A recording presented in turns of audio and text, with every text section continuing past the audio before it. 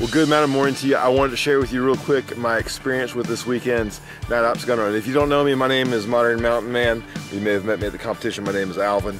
I just wanted to share real quick just some of the things I experienced this weekend.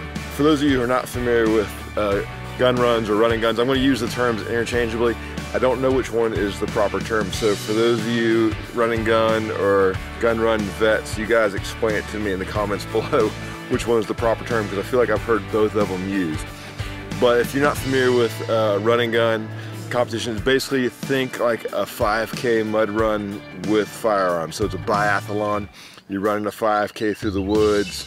There'll be obstacles, various things like that. Then you'll come to shooting stations and you'll shoot competitively at those various stations. So in this video, you'll have some pre and post race vlogs.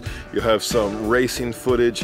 And at the end, I'm gonna come back and share some of my thoughts, some things that I learned both about the race as well as some just some reviews, some things I learned about the equipment that I used. Coming up on Modern Mountain Man.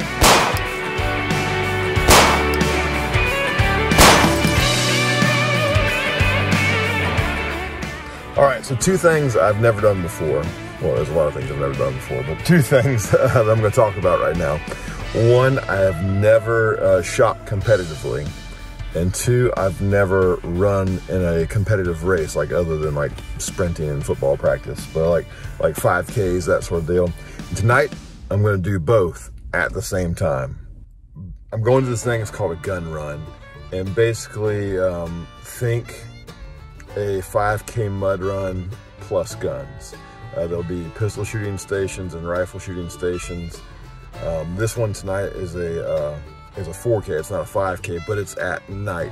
Like my run starts at 9 p.m. It's a white light competition. They had a night vision competition last night for the guys who run night vision. Tonight's just white light, so I'll be running around with a headlamp on and lights on my rifle and all that good stuff. But I'm super excited for tonight. Like I said, not only is this my first time shooting competitively and running competitively, it's my first time doing both at the same time. And not only am I running a gun run for the very first time, I'm doing it in the dark at 9 o'clock at night. And so I have been wanting to do one of these for quite a while, and just things would come up, different stuff. And so, you know, we're now at a place where I was able to go to one, and I was gonna sign up for this race, and the ticket sold out like immediately. So I was all right, well, I'll just have to wait until fall or whenever the next one is. A guy from the gun run group emailed me and said, hey, a ticket just opened up. And so I had like a week to get ready, or a week and a half to get ready, I think. And so I'm just hustling around, getting white lights for my rifle. I had to get a new sight installed on my handgun. So I've got these cool Meprolight tritium sights now, which would be perfect for this. So a couple of things I have not run in forever. When I thought I was not coming to this, I switched all my training. I was doing all weightlifting, no running at all. So I should have a real fun time running a 4K. And then I have not been shooting handguns that often lately, just because of the ammo crunch. I was, out of everything I had stockpiled, my 9mm was the lowest. And so I went to the range, ran some rounds through the Jericho yesterday, and I could tell I was rusty. So rusty on my handgunning, rusty on my running. So I'm not trying to sandbag right now, and I'm not trying to make excuses in advance. I'm just saying this is my first race, and so I'm sort of setting a baseline for myself in this race. And so hopefully my baseline, because I haven't run in forever and haven't shot handgun in forever, next time I run this race, I'll be in better shape and I'll have shot handgun more often. My baseline, I'll like blow my baseline out of the water. So my main goals for this weekend are this. One, to be safe. No need getting injured, either through running injury or through firearm injury. So number one, be safe. Number two, don't get disqualified. I hate to run a good race, shoot some good shots, and just do something dumb and get DQ'd. So be safe, don't get DQ'd. And because it's my first race, I don't have like really high aspirations of winning the whole thing. But my one goal is don't come in last. All right, so I'll hit you guys back in a minute. All right, made it here to the gun run. You are in my tent. Let me show you real quick what we're running in this race. All right, tonight I'm going to be running just standard AR here, DPMS, got Crimson Trace light on the front of it here.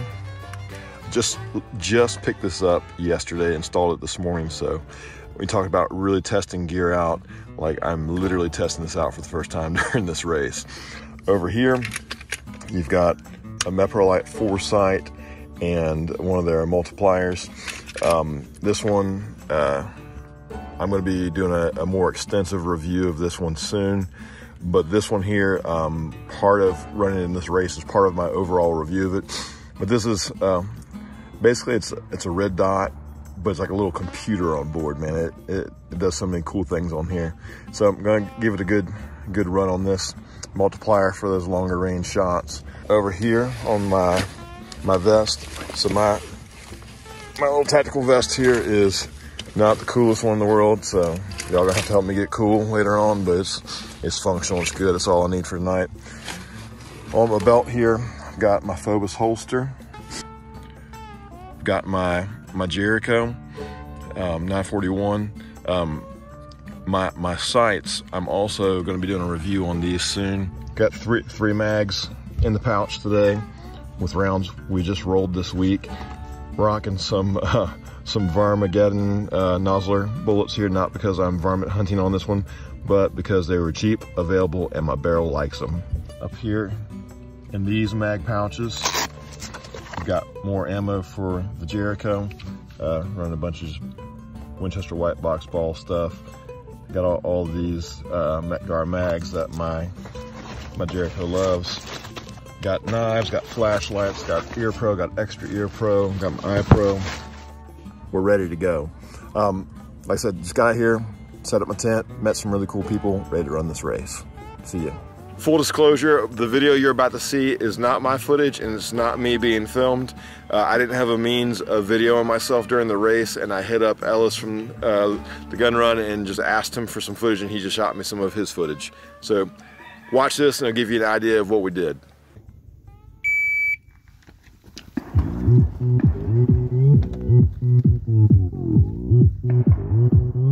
오빤 강남 스타일 강남 스타일 낮에는 따사로운 인간적인 여자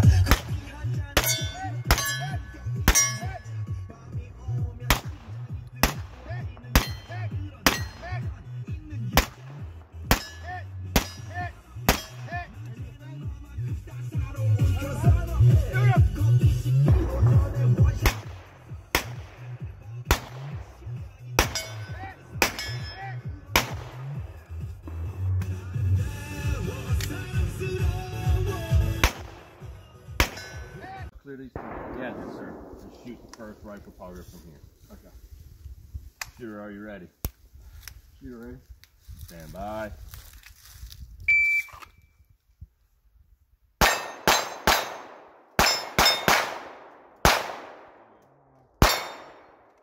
Stay here.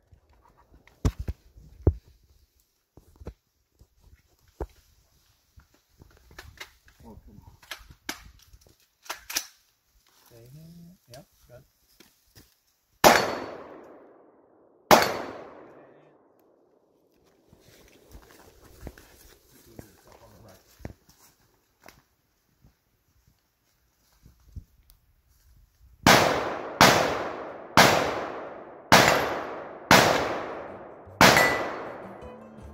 Well guys, just an update on how things went with the running gun. I met all three of my goals. I stayed safe. I didn't get DQ'd. And I also, I'm pretty sure I didn't come in last. I'm not totally sure yet, because they still have some tabulating to do on some of the shooting scores. But I know definitely as far as running time, I didn't come in last. So a few things I learned, I'll tell you right off the bat. One was I need more handgun work. As I mentioned before, I was supposed I would need more handgun work. Ran through 69 rounds on that course out of a course I believe that was a minimum of 30. So it definitely need more work. There was one of the courses of fire that I did not complete because it was one where you climb up on a berm and you kneel down real low and you have to stay low and engage targets. Like there were 3 bad guys, and my brake on my rifle was kicking up so much dust I couldn't see through my reticle in time to make accurate, clean shots. So I did not complete that one in time. So yeah, 2 things. I need to work on my pistol work, and next time I need to either clear the berm with my brake or not use a brake. Use either a suppressor or something of that nature that's not going to kick up as much dust. But had a good time. Like I said, first race ever. First time competing in a gun contest or a race. I did both of them at the same time in the dark. So I'm, like I said, I've got a ways to go, but proud of myself. Went well, stayed safe. Thank you guys for all your thoughts and prayers and well wishes and all the things you sent my way. Now I'm just gonna chill out, hang out with some of my new friends, and then kick it and go to bed. I hope you got a little bit of the experience there. Just some closing thoughts here. One, I had a lot of you guys ask me how I did in the race. I met all 3 of my goals, right? I didn't get DQ'd, I stayed safe the whole way through, and I didn't come in last. I did better running than I did shooting. As I expected, my handgun was definitely my handicap that I need to work on more. But my running, I came in 22nd. Shooting, I came in 37th. And overall, I was 34th, and that was all 3 of those categories were out of 51 competitors. When it comes to the shooting, I feel like I definitely could have ranked a little bit higher because basically, if you don't finish a stage of fire, you get recorded as a 0. And I had 2 did not finish. One was the one I'm going to describe in a moment with the rifle. Basically, I just couldn't see the targets because of the dust in the berm. But I'll get to that in a moment. The other course of fire that I did not finish, I actually ran out of ammo before I ran out of time, and then I ran out of time really quickly after I ran out of ammo. So 2 things that could have been there was either carry more ammo or be more efficient with my handgun ammo. Talk really quick about a few things that I learned about the race and my equipment. One, so I'm run this brake right here. That man was kicking up some major dust on the one course of fire. We had to climb up a berm and kind of hang low and shoot the enemies beyond the berm. And man, there was a lot of dust being kicked up in between the light and looking through my Meprolight foresight and the multiplier. I couldn't see through it, so I couldn't find my targets. In retrospect, I probably should have either cleared the berm a little bit further with my brake, or maybe even if I'd flipped the multiplier over and just went with a dot, it may have not have multiplied the dust quite as bad and would have been a little bit more visible through it. Learned that after the fact. Talked with the range officer a little bit afterwards, and he gave me a little bit of that advice. Also, what I could have done was, if I was kicked up dust in one spot, just slid down the berm and moved to another spot and shot. And that was also some advice that the range officer gave me.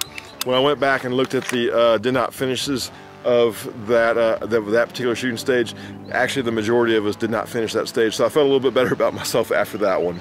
Another thing specifically as it relates to some things I learned about my Meprolight foresight, I'm going to be doing a more in-depth review of this in the future, so stay tuned. But just for sake of brevity today, this is, not a red dot, it's a green dot. It's green stuff, but it's basically a little computer on board here. It's got all kinds of cool stuff. It's got a round counter, it's got a compass, it's got a leveler. I didn't really need to use a lot of the little bells and whistles for what I was doing. If the stages of fire had been more rifle rounds, the round counter would have come in handy, but between rifle efficiency and the lower round count, the round counter wasn't even a major factor for me in this race. One thing, I did have this in power save mode, which was cool because I definitely saved power. I started the race at 97%, and I believe when I checked at the end of the race, I was just like 96 or 95. So the power save mode was good in that sense. It was bad in another sense. I had it in power save mode, and when I ran from one obstacle to another. There was a good amount of time in between when I used my rifle last, and I was doing a shooting transition where I started with my handgun holster and transitioned to the rifle. And when I came up and I looked down through there, I realized it had timed out and I had to turn it back on. So definitely learn power save mode is good for certain things, but not good for everything. And this Crimson Trace light, mounted it here. I got a pick rail on top of this gas blocker here, just mounted it to that. I literally put this on the day of the race. So I mean, this was serious testing it during the race, whereas I had been running these two things for a while now. I was running it for the first time. This particular Crimson Trace came with a couple different mounts. Came with a pick rail mount. It also came with an M-lock mount, so technically I could have locked it in here too. I just liked it up here when I tried it out. It also came with a pressure pad that I could have put on there. I was in a hurry, so I didn't fool with that. But in retrospect, I definitely see where that pressure pad could have come in handy in some of the races that we were doing. One of the other things I was testing out was running my Jericho. This is a IWI Jericho PSO, which means it's their polymer framed Jericho, and it's the smaller of the two polymer frames, the PSL is. Really enjoyed it. One of the things I was really testing out was these, here, I'll let you see it like this. I was testing out these Meprolight night sights. It was a night ops race, so I figured, hey, a great opportunity to test out these night sights. The only thing was, the weapon light that I was going to use on this didn't arrive in time for the race, so I wasn't running a weapon light. So how I was running this gun was I had my headlamp on, and I was using my headlamp while I was shooting, and which basically nullified the night sights here in terms of their tritium glowing and being useful. And so, but you guys may have noticed when I showed this to you before in the vlog part or now, that these rear sights look a little bit different than normal. Like, it's not just like the normal little notch back here, but it's got like this little bit of a pick rail right here. You might be wondering, what's that about? One of the cool things about this particular setup, I'm gonna do another full review on this one too, so come check it out later, is that little pick rail right there is set up for a QD point for a red dot, a little Meprolight red dot. As you can see, it does set higher than a red dot that's set down into a cut, but it's got this nice advantage of, man, you can run a red dot. If the red dot fails, you can pull it. This red dot right here, I've run it for a while now, and you know, there are a couple of my holsters that this gun and this red dot fit in. There's a couple of like my conceal holsters that don't have space for that because the retention goes a little bit deeper than this. And so there's some advantages of being able to take it on, take it off. You know, I didn't run the red dot in the race because, one, I wanted to test out the tritium, which ended up being a bit of a fool's errand with my headlamp. But two, with my headlamp, I was worried I was going to catch a glare off that screen there. But yeah, I'm a big fan of these sights, even though I didn't use the red dot function on it. Something else that's pretty cool about this rail piece right here, I'm gonna give you guys this look right here. See how it makes that trench right there? That actually is pretty cool because, like, watch as I cant the handgun back and forth, the trench of the inside of that rail piece will actually show you when you cant it too far to the left or to the right. So it's just another way of being able to see whether you're on or off. Like I said, any handgun shooting failures that I had was not the arrow, it was the Indian.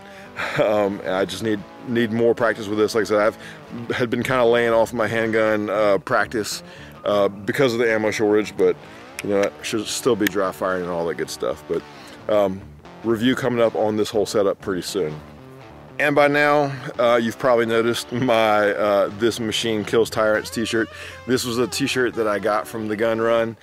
This is actually some of the merch from the guy who organized the race. So I'll drop a link in the description below if you want this or any of his other cool offensive type t-shirts, go grab you one. But man, like I said, I learned a lot. I learned a lot about me, learned a lot about racing, learned a lot about the equipment.